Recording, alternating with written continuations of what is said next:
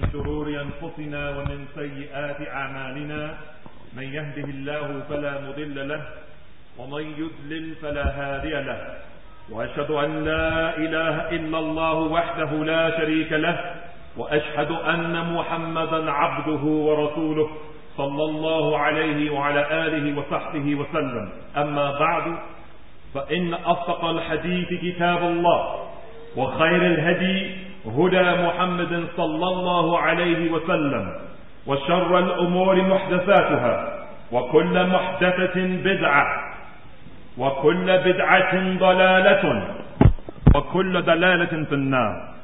والسلام عليكم ورحمة الله. After praising Allah, extolling Allah, and lauding Allah, and beseeching the assistance and forgiveness of Allah subhanahu wa ta'ala, and after sending salutations of the best type on our noble Prophet sallallahu alayhi wa sallam, and after making those statements that the Prophet alayhi salatu wasalam used to say, surely the best speech is the book of Allah, and the best guidance is the guidance of Muhammad sallallahu alayhi wa sallam, and the worst of all affairs in this deen are newly invented matters. For every newly invented matter is an innovation. Every innovation is a going astray, and every astray is in the hellfire. I then thank you, the Muslims here and the United Kingdom, for inviting me a second time to talk to you about this deen of Islam. I feel sorry for the Muslims in general here, and one Muslim specifically. And all of these things that I feel sorry about, فَقَدَّرَ اللَّهُ مَا شَاءَ فَعَلَ, are things that are good. I feel sorry that the Muslims had to be subjected to some of the shenanigans of probably someone other than the people of Islam, because it would be unimaginable that a Muslim would even think that another Muslim would have done what we think the Muslims did. To send a bomb scare or a bomb threat. So I feel sorry for any of us that had to be subjected to that, not the leaving the building, but the thought that a Muslim would do that. Just because of some partisanship or some hizbiyya or some ideology. Yes, that person probably did it, or those people probably did it, because this is a dhann. This is speculation. And shaitan uses this. So I feel sorry for anyone that would think automatically with su'u dhann, with bad thoughts about their brothers in Islam, that it was a Muslim that did this. That's in general. That we had to be subjected to that. The specific person that I feel sorry for is the young brother on my left, with all of these gadgets in front of him. I don't know how he's going to do it. I don't know how he's going to do it. But inshallah, I say to him, as the little child told his mother in the very beautiful story in Tafsir Surah Al-Buruj, where he told his mother, فَاتَّقِ اللَّهِ وَاصْبِرِي فَإِنَّكِ عَلَى الْحَقِّ. Fear Allah, and of course that was in the feminine form. Fear Allah, wasbir, be patient, because surely you are on the truth. Inshallah. And may Allah help you. We've been asked to come all of these thousands of nautical miles to talk about the truth, of which is plain and simple. I had no idea that the title of this lecture was The Truth, Plain and Simple, and the brothers are putting their heads down. They feel bad now, until I saw it on the flyers outside. I had no idea. But that's the truth. The truth is plain and simple. And we who have been guided to Islam,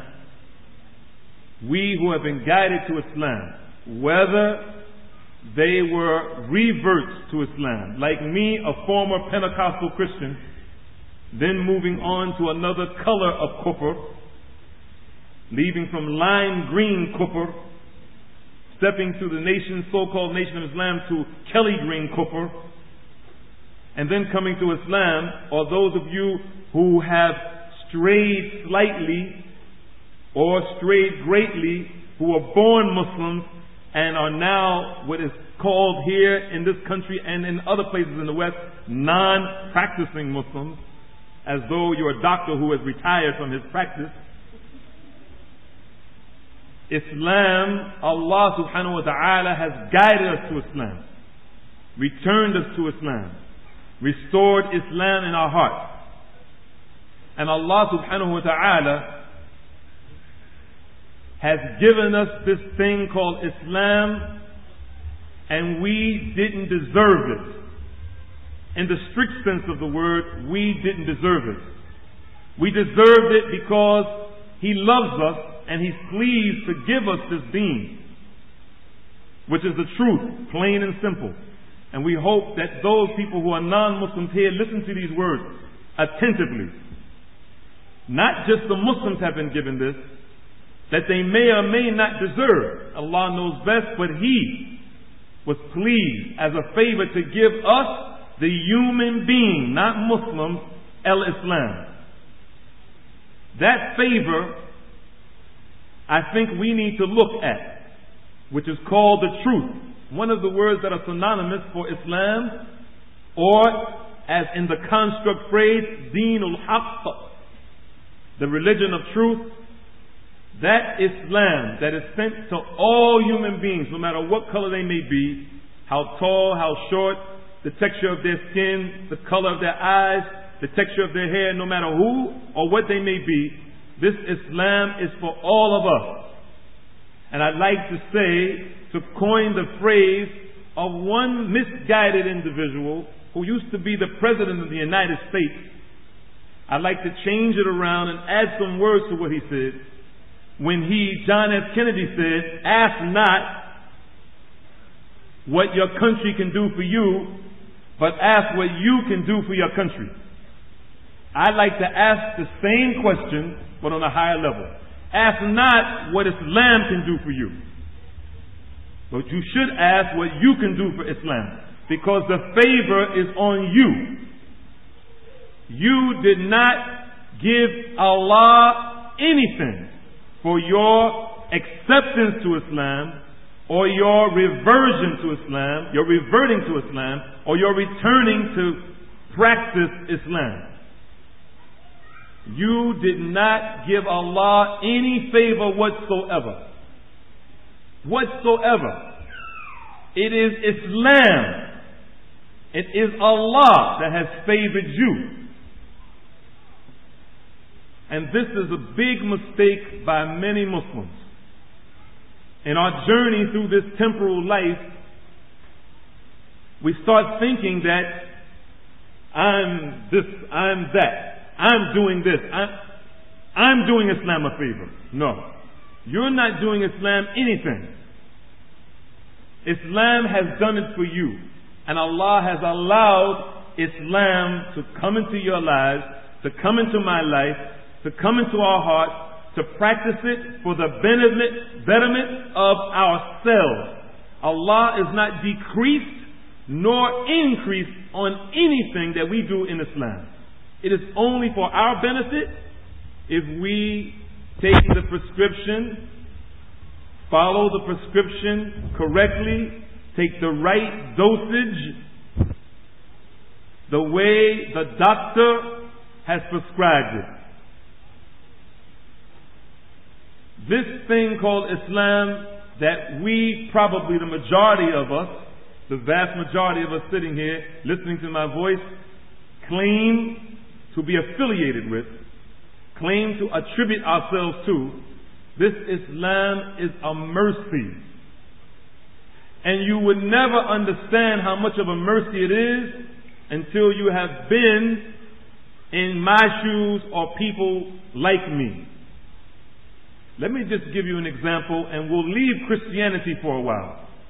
Let's step to the Kelly Green disbelief, from the lime green disbelief to the Kelly Green disbelief, which is the so-called Nation of Islam, to show you the benefit that probably many of you have by having mothers that are Muslims, and fathers that are Muslims, and grandfathers that are Muslims, and great-grandfathers and great-grandmothers that are Muslims. Generations of Islam. And Allah knows best.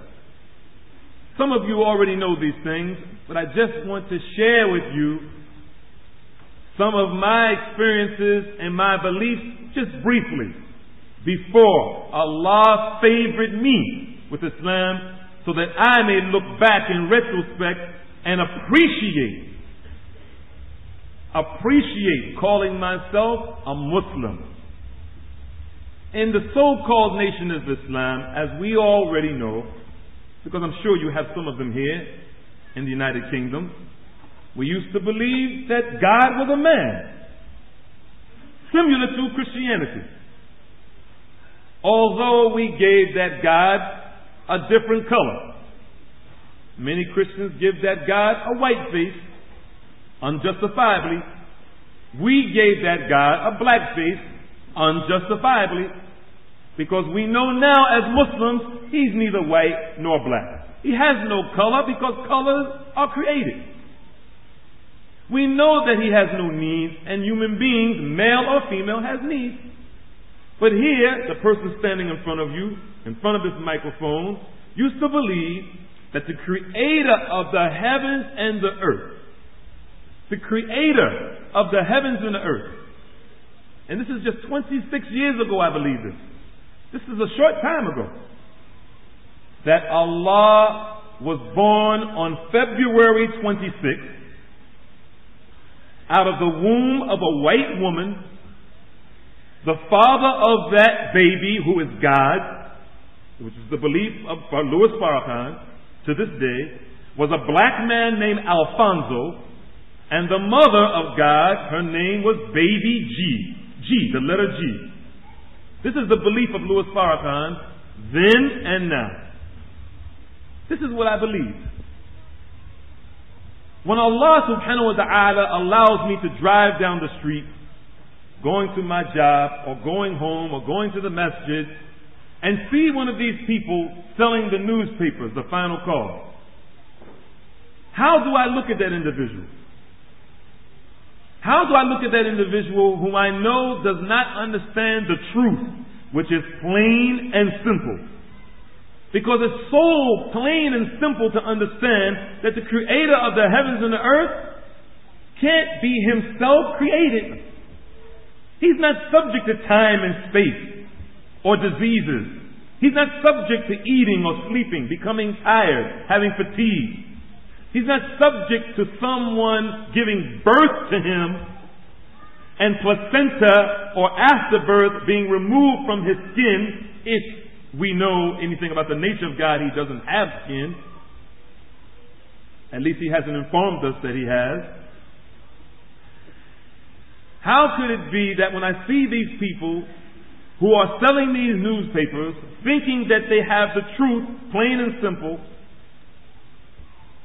and for lack of better words, taunt them, scream at them, disrespect them, when I myself, just 26 years ago, believed the same thing.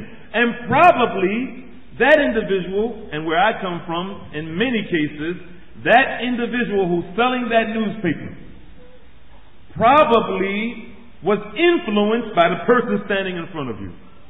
May Allah forgive me, because at least 60% of the people in the city that I was born and reared in came to that stuff because of me.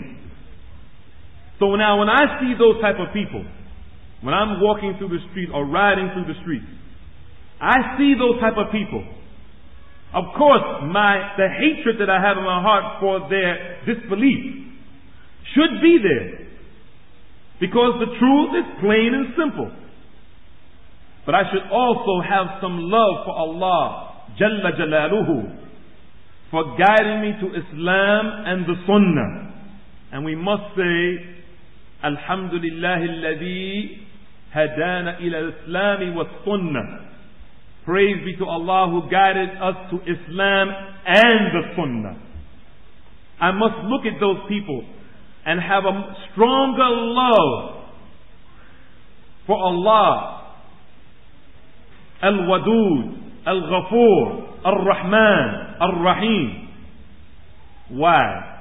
is because that Ar-Rahman and that Ar-Rahim, who establishes the truth plain and simple, who makes it crystal clear, that Al-Wadud and Al-Ghafur and Al-Ghaffar, he could have let me die 26 years ago believing that Allah was a man. When I see those people, I see myself. He could have let me die on the falsehood, which is not plain and simple. So those of us who are trying with all their level best to practice Islam, and those of us who are kind of wobbly in our movement, we're kind of shaking in our movement, we're stumbling in our movement, we should remember and reflect on the brother who's standing in front of you, the situation that he had, the situation that Allah had him in and then guided him just like maybe he guided you. That Allah subhanahu wa ta'ala could have left you after the bomb scare, before you re-entered this building, whatever you and Allah knows best, and then you know best what you've been doing as Muslims for Islam, or attempting to do something for Islam, or not doing for Islam. Allah knows what you've been doing. He could have let you die. He could have actually allowed a real bomb to go off, and He could have blown you up. Allah could have allowed you to be blown up on what you know after Allah you've been on. And you know, brothers and sisters, you know what you've been doing. You know if you have been giving this deen, which is a favor to you. You are not a favor to it. It is a favor to you. You and you and you all know. We know what we've been doing. We know what we've been doing. And this is amazing, how we think that Allah subhanahu wa ta'ala does not know.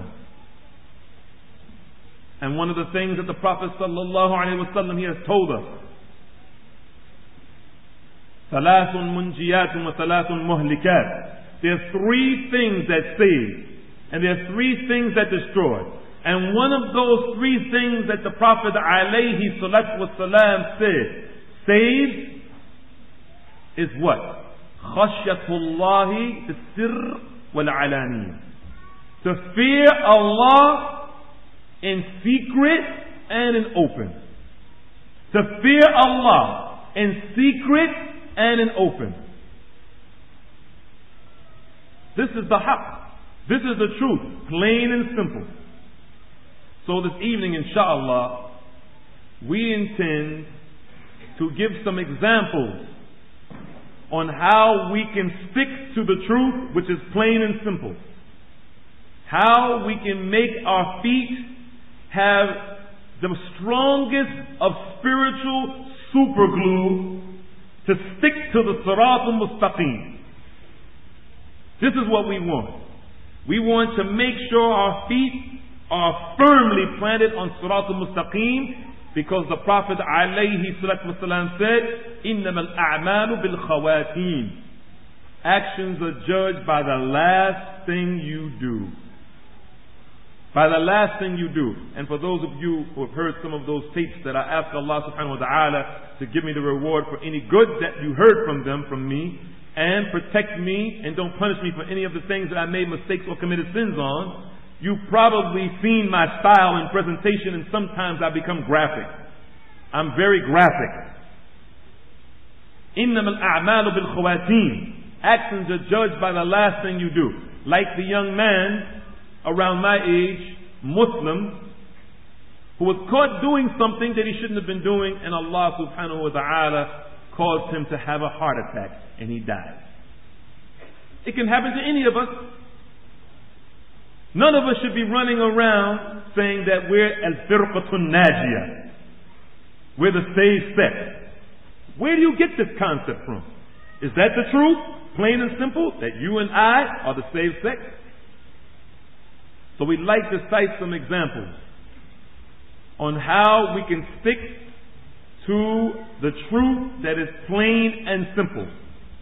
And we ask Allah subhanahu wa ta'ala also, who has created only one heart in the human being, not two,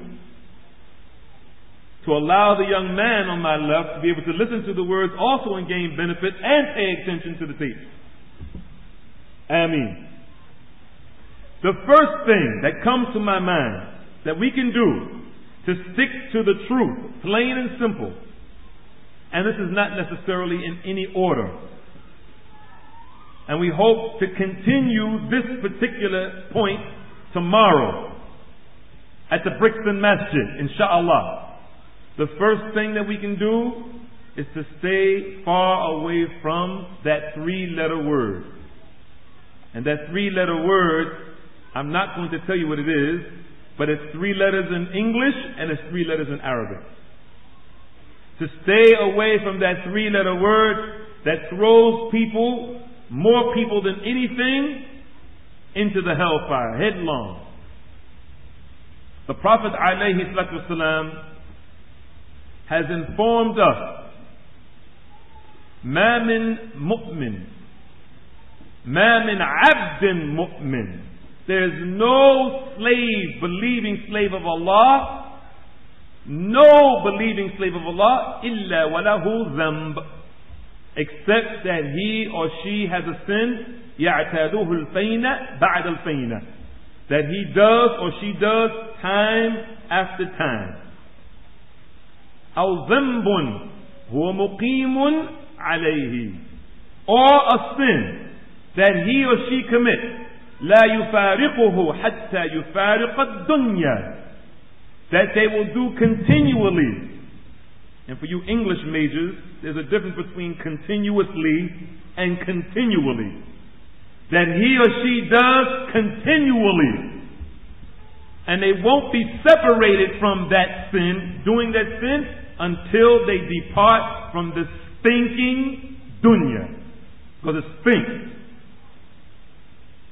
Then the Prophet ﷺ said, إِنَّ الْمُؤْمِنَ خُلِقَ مُفَتَّنًا تَوَّابًا نَسِيًّا إِذَا ذُكِّرَ ذَكَرَ. رواه الطبراني. That the believer is created. The believer is created, tested, tried, repentant, forgetful. Tested, tried, repentant, forgetful. When he or she is admonished, they remember the admonition. Those of us who want to keep our feet on the truth, planted on the truth, which is plain and simple, we should stay away from that three-letter word of which I'm forced to tell you it is. It's S-I-N. Thal Nun Bat. Zamb. Sin. If we stay away from sin, we won't have time. As one of the people of the past said, if my sins had an aroma, if my sins had a fragrance, if my sins had a scent, S-C-E-N-T, no one would sit close to me. You would sit far away from me. If we can just focus on staying away from sin and think and say what the prophets will say. The prophets, nafsi, nafsi. When the human being will go to Adam, and Adam will say, go to the next one. Nuh, and Nuh will say, go to the next one. Ibrahim, and Ibrahim will say, go to the next one. And so on, until we get to Muhammad, alayhi salatu wassalam. If we can just focus on ourselves, nafsi, nafsi, I'm afraid for myself. I'm afraid for myself. Because it's not guaranteed that we're going to say, for those of us who are praying, Assalamu alaikum wa rahmatullah, after saying it to the right, to the left. There's no guarantee. There's no guarantee. If we can focus on staying away from that thing called sin, this will help us, this will assist us, and being on the truth, which is plain and simple. Sin will keep us disunited. If we continue in sin, sin has the intrinsic nature to divide Muslims. Because there are two cliques, for those people who think that cliques are a bad thing.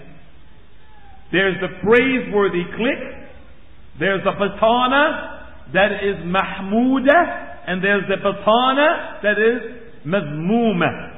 There's the praiseworthy clique, and there is the unpraiseworthy clique, or blameworthy clique. If we commit sin, intrinsically, sin has the ability to separate a brother from his brother, a sister from the sister. As the Prophet ﷺ said, مَا تَوَدَّ اثْنَانِ فِي اللَّهِ جَلَّ وَعَزَّ أَوْ فِي الْإِسْلَامِ فَيُفَرِّقُ بَيْنَهُمَا إِلَّا ذَنْبَ يُحْدِثُهُ أَحَدُهُمَا أو كما قاله صلى الله عليه وسلم. He said, no two people who originally loved each other, and there are people who I can say specifically back in the States who hated my guts in the area of my city that I grew up in. We were mortal enemies. We were enemies. I mean real enemies, as in 9mm get out of my face enemies. Enemies. And now we love each other for the pleasure of Allah. We're standing next to each other for the pleasure of Allah in Salah. We buy things to each other. No two people who originally loved each other for Allah or for Islam, for Allah Jalla wa Azza, or Islam, then they become separated. Why? Because of a sin that one of them committed. You see what sin can do? When we don't commit the sins and we try to stay with the truth that is plain and simple, it keeps us united. But when we commit sins, and because out of the love that the brother has for you, or the love that your sister has for you, they tell you, Akhi, Ukhti, you know what you did. You know I love you for the pleasure of Allah. But here I have to hate what you have done. I have to hate for Allah. As we mentioned today, that the Prophet ﷺ said, Man ahabba lillah, wa abghada lillah, wa a'ta lillah, wa mana'a lillah, faqad istakmal al-iman. Whoever loves for Allah, hates for Allah, gives for Allah, and withholds for Allah, they have perfected their iman. Akhi, you know what you did. You know that that wasn't right. Sister, you know that that thing you did was wrong. Fear Allah. Fear Allah and make repentance. When the person continually does it, this drives a wedge between them. And now one person who is trying to stay on the truth, which is plain and simple, is separated from their beloved, who has deviated in their actions, and we don't call them deviants. We don't want to be in the habit of calling Muslims deviants all the time. They have deviated because of some sin. It causes a wedge between us. So this thing called dhanb, or sin, has the innate nature of causing a breach between us. And if we would try with all our level best to stay away from sins, which is very difficult, especially for the youth, for the shabab, in this place, I can see it. It's very difficult to stay away from sin in this type of institution, where the young men are walking around, especially probably in the summertime, muscles rippling, robust, and the sisters are looking at them and they turn their heads, and the young ladies are walking around with almost nothing on, and the brothers have to turn their heads, and you look up and there's one, and down there's one, and to the right and to the left, and there's another one. You turn away and there's another one. It's difficult. Allahu musta'an. But if we focus on our temporal existence, how short the time is here, and that this thing has the ability, called sin, has the ability to throw us into the displeasure of Allah, thereby being thrown into the hellfire, I think that we'll be able, if we have that attitude, to stay as far as we can away from it. Without being extremists, we will be able to keep our feet on this truth, which is plain and simple. Another example of sticking to the truth, which is plain and simple, is not relying just on the books of Islam. It is not sufficient to rely on the books of Islam. Rather, we should rely on the books the way the ulama, the scholars of Islam, are explaining what we're reading in those books. We must stay in constant contact with the ulama.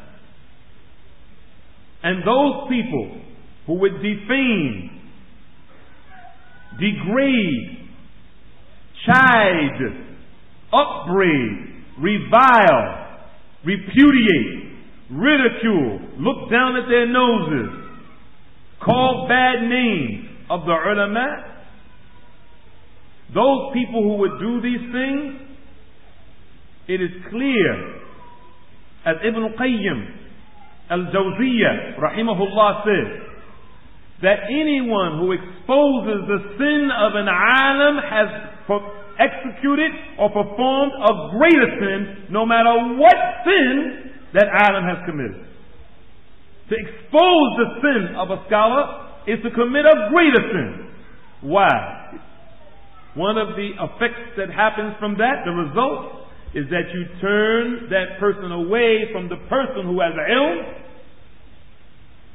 towards those people who have lesser ilm or no ilm, who are the ignorant, and then the masses become misguided. So we must stick to the book, the pure classical books of Islam, the way that our illustrious scholars, past and present, explain it. They are the stars, they are the inheritors of the Prophet, to keep our feet on this Sirat al-Mustaqim and to keep our hearts on the truth, which is plain and simple.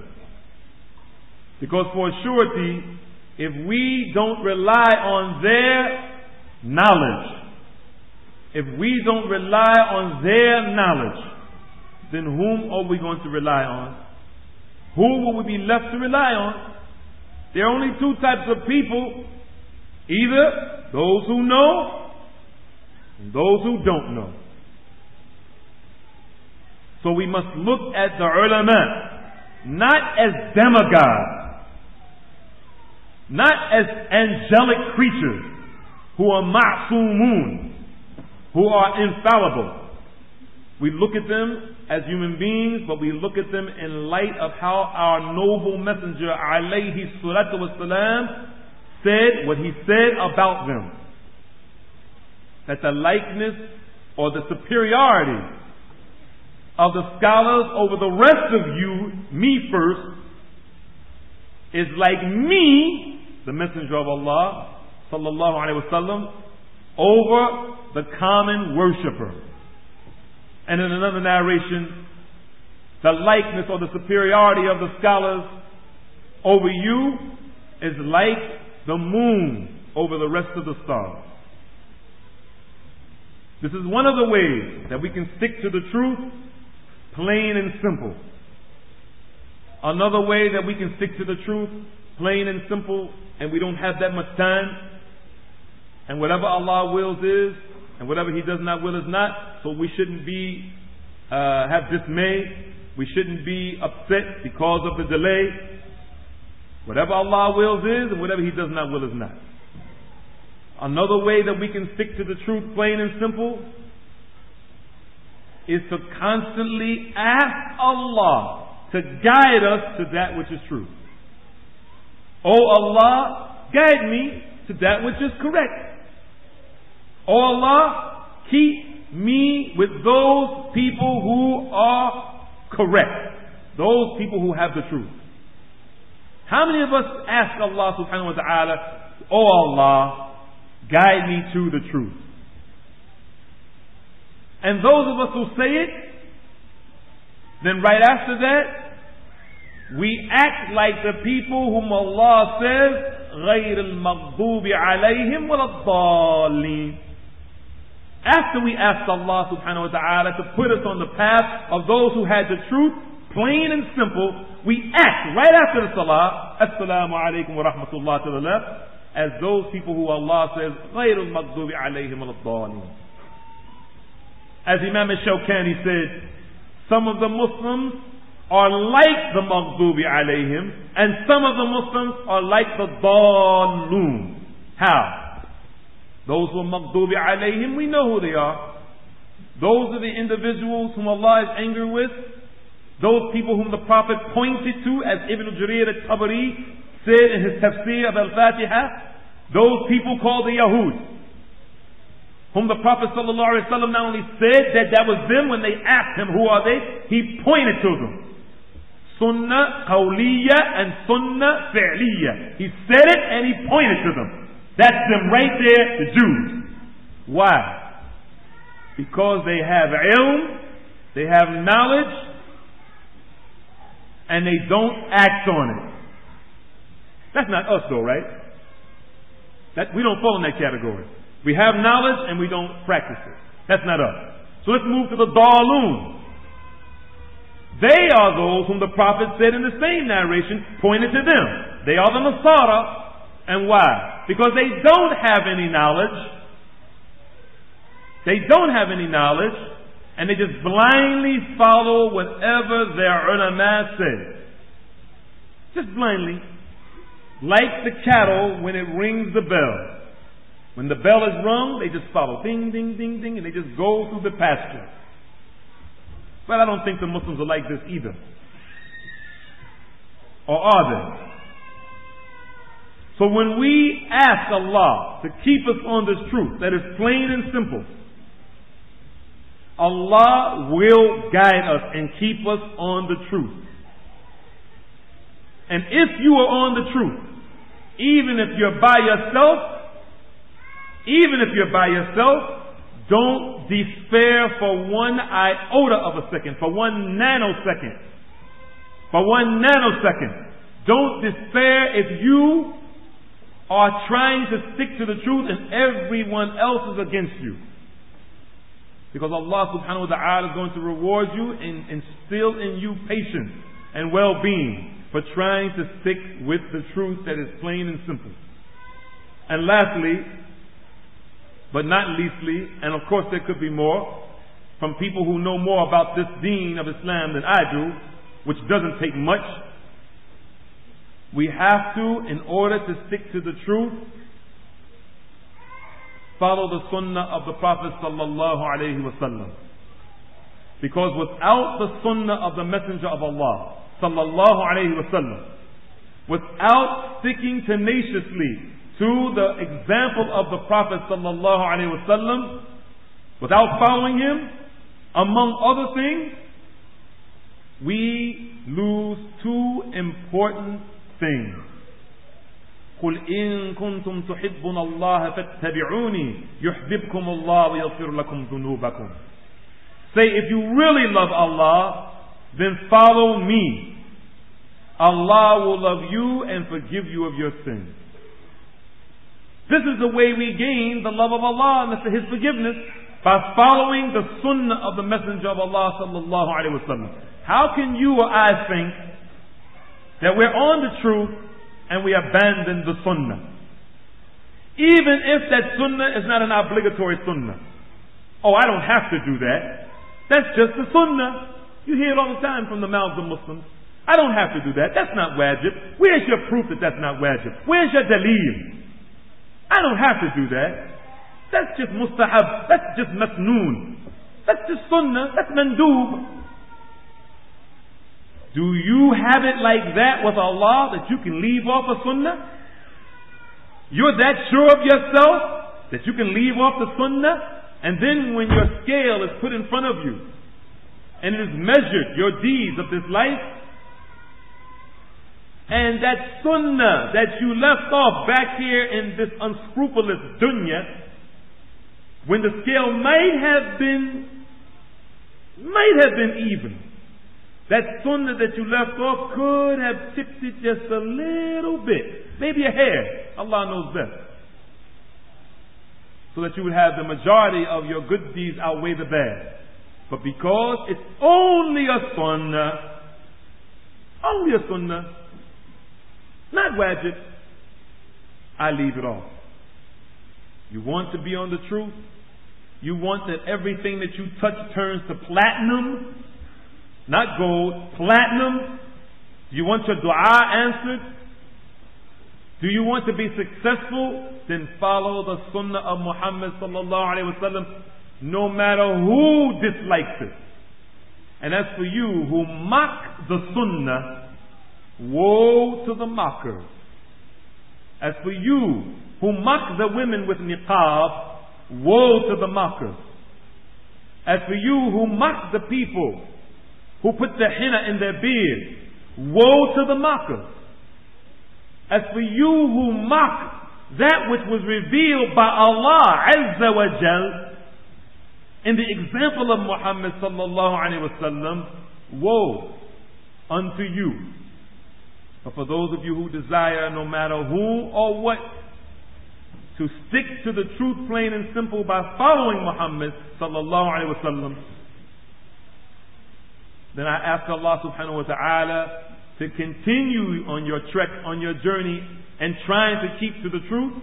And I ask Allah subhanahu wa ta'ala for those of you who take this deen that is a favor for you, not a favor for Allah, a favor for you, not a favor to Allah, a favor to you and me.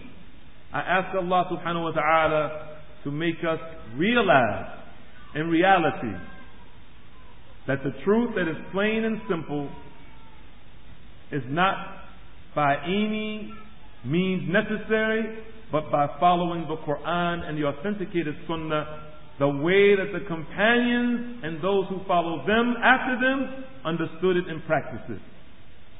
We ask Allah subhanahu wa ta'ala to make the truth plainer and more simpler for us. Ameen. And we ask Allah subhanahu wa ta'ala to pour in our hearts love for each other. That He makes us of the hizb, of tahrir, of rancor from our hearts. That Allah subhanahu wa ta'ala makes us of the party who have liberation of hatred for Muslims from our hearts. That's the kind of hizb of tahrir that I want to be a part of.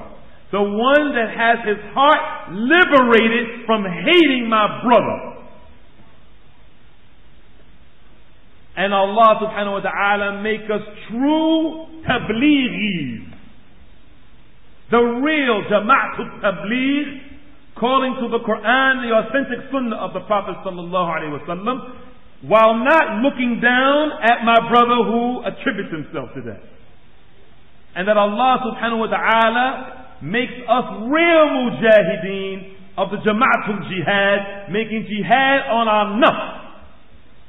Because whoever makes jihad on his nafs, فَهُوَ مُجَاهِد. كما قال صلى الله عليه وسلم, whoever makes jihad on his nafs, then he is a mujahid. And I ask Allah subhanahu wa ta'ala to make us all ikhwan in this Muslimin. Ikhwan, real brothers, loving each other, visiting each other, regardless of some philosophies or ideologies, visiting each other when we're sick, aiding each other when we need assistance, loving each other, because for surety, brothers and sisters, we don't have anything but ourselves. Cardboard can't sharpen steel. The only material that can sharpen a Muslim is another Muslim. That's what we need. We need each other. We need each other. If we don't have each other, we don't have anything. That's the truth, brothers and sisters. Plain and simple. And if I have said anything correct, then it is from Allah. And if I've said anything that is incorrect or sinful, then it is from myself. or shaitan. وصلى الله وسلم وبارك على نبينا محمد وعلى آله وصحبه أجمعين. سبحانك اللهم وبحمدك أشهد أن لا إله إلا أنت أستغفرك وأتوب إليك.